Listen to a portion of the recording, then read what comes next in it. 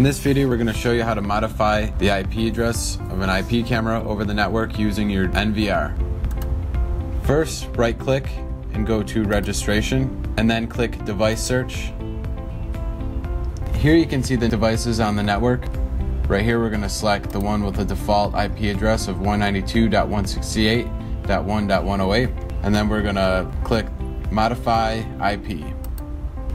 And then here we're going to change the IP address to 192.168.1.107. Then we're going to type in the password, which in this case is just admin.